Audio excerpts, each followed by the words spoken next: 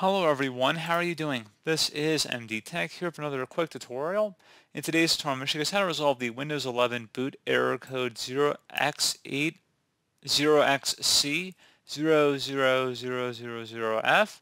So this error would say Windows failed to start, and then just have a file directory boot BSoD followed by error code 0xc00000F.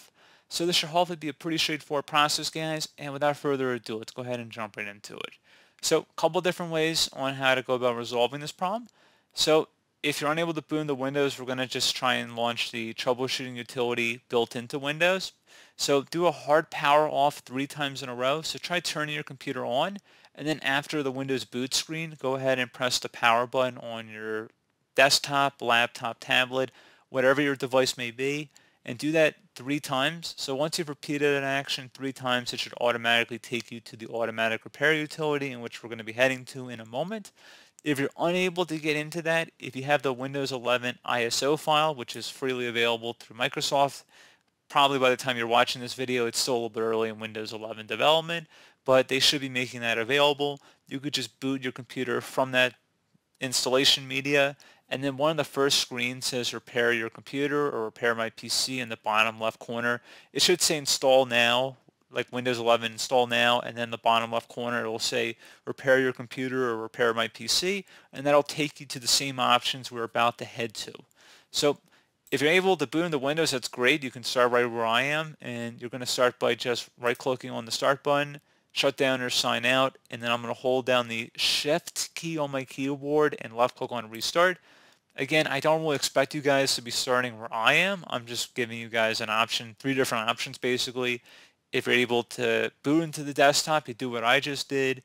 If you're unable to boot into this recovery utility, then you get the DVD or ISO file and you boot your computer off of it. Or if you're able to just do a hard power off 3 times in a row, you just would go ahead and access it that way, which is fine. So giving you guys 3 different ways on how to get to this point. So choose an option. You can select Troubleshoot, Reset Your PC, or See Advanced Options. Go ahead and left click on that. So a couple different options here. You could go ahead right from the get-go here and reset your computer. So you can go and reset your PC, which will keep your files, but remove apps and settings. So just be careful with this option, because even though it sounds like a system restore, it's really going to be removing most of your programs on your computer, so it's going to be kind of a pain to reinstall everything. They do provide a list of uninstalled applications though, so that should kind of give you a head start, but still. And then you also have a factory reset option to remove everything and go back to a clean Windows install. I'm not going to really recommend either of those options at this point in this tutorial, but that gives you a further option if this tutorial is unsuccessful for you and you need to go a little bit further, because all tutorials of this nature are fairly generic to cover as many different errors and possibilities there are. There's a near infinite number of problems that could create this error message, so we got to cover as many options as we can. So anyway, we're going to go underneath advanced options here, and this is going to be the meat and potatoes of today's video. So there's a lot of options, like I said, on this page. All of them are pretty good. The startup repair option, if you were to go under here, you can go ahead and actually run an automatic utility. It'll start right when you click on it, and it'll actually go and try and fix the problems automatically. So that's a completely automatic tool. You can also try uninstalling updates, will allow you to uninstall recent quality, which is more regular daily updates, or feature updates, which are larger updates that occur semi-annually or annually. So more of the big builds, like service pack kind of updates, if you want to think of it like that. You can also go underneath startup settings, which will allow you to go to the safe mode or safe mode with networking. You can also boot to a command prompt, I believe, also through here, but it's kind of redundant because you have a command prompt option here. You can also select System Restore, a very good option. I would highly recommend you guys take a look at that. And if you have any restore points saved on here, you can just go ahead and select the most recently created one, and then restore your computer back. So, I mean, honestly, one of these options I've already presented here should be able to resolve the problem in itself. However, if you're still having an issue, I would recommend heading over to the command prompt here. So go ahead and select that, and we're going to begin. So I'm going to have this up on the screen, or I'm going to zoom in, I should say, so you guys should be able to see what I'm typing a little bit easier. So we're going to start by typing boot rec. So it's very important you guys type exactly what you see on my screen here, because if you don't, it's not going to work for you. And you're going to get an error. It's going to say that it's not going to be applicable for your computer. It's going to say that it couldn't find the command, something along those lines. So just be mindful of what you're typing. So anyway, we're going to go start by typing boot, B-O-O-T-R-E-C, so boot rec, space, /fix MBR, exactly how you see it on my screen here. So again, boot rec, space, /fix MBR, hit enter on your keyboard. Should say the operation completed successfully. Now it's going to get a little more complicated. It's going to be a little bit longer command, so just be ready for it. We're going to type in BSoD space /export space, then type the drive letter where Windows is installed on. Most of you guys should be the C drive. It may be different depending on your computer. Let's start with the C drive. That's more than likely where it's going to be. So that's where I'm going to select. I know it's the C drive in my case. And then you're going to do a colon. So C colon. Then you're going to do a /BSoD backup. So I know it's a little daunting, guys, but we're going to walk through that one more time for you. So it's BSoD. Then you're going to do a space /export EXPORT. Then you're going to do another space. Now you're going to type the drive letter where Windows is installed. If you don't know, it's probably the C drive, but you can type other drive letters. It's probably just going to give you an error if it's not.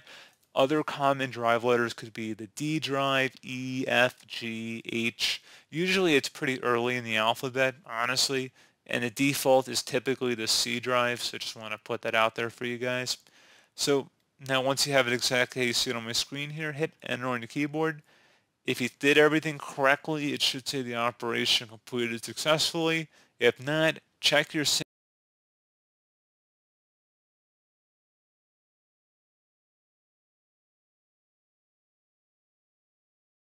and retype it. Make sure you type it in correctly. I feel like a lot of people mess up here because they don't type it in exactly how you see it on my screen. You're welcome to pause the video, rewatch parts of the video. You can zoom in. I mean, there's a lot you can do on these video, guys, and I think you can even listen to the transcript on the side of the video. I don't know how good the translation is, but usually it's pretty good. But anyway, we're going to go ahead and move on to the next command here. It's going to be ATTRIB space. Now we're going to do the same drive letter we did before, so it's going to be the C drive in my case. And then again, it's going to be a colon. And again, a colon, it's basically one dot on top of another dot. So if you hold down the Shift key and the key right next to the L key on your keyboard. So if you're unfamiliar with where to find the colon key, that's where it is. You can go on Google Images and look that up too. But again, so C colon /boot, B-O-O-T, /BSoD, space -H, space -R, space -S. So I know that was a lot, but that was again ATTRIB space, and then type in your drive letter here, and then you're going to do a colon, /boot, B-O-O-T, /BSoD, space -H, space -R, space -S. So it also might be called the subtraction sign, whatever you want to call it, it's fine with me. Go ahead and hit enter on your keyboard. Now you notice we don't get any message here at all, which is fine. Do not worry about that. That means we probably did it correctly. So anyway, we're going to go ahead and move on to our next command here. So it's going to be REN space, same drive letter we did before. So again, it's a C drive in my case. And then a colon, /boot, /BSoD, space BSD.old, so BSD.old basically. So again, REN space C colon /boot, /BSD, space BSD dot or period old. So dot, period, whatever you want to refer to this character as. go ahead and hit enter on your keyboard. And I promise you guys we're almost done here. So now type in BOOTREC space / rebuild BCD, again all one word, so bootrec, BOOTREC space / rebuild BCD, all one word, no spaces at all in there. Go ahead and hit enter on your keyboard. Should say scanning all disk for Windows installations. Please wait, this may take a little while here. So we can see it has successfully scanned the Windows installations here. It did find one, fortunately, which is good. That's what you want. So you're going to go ahead and tap the Y key on your keyboard, just the letter Y.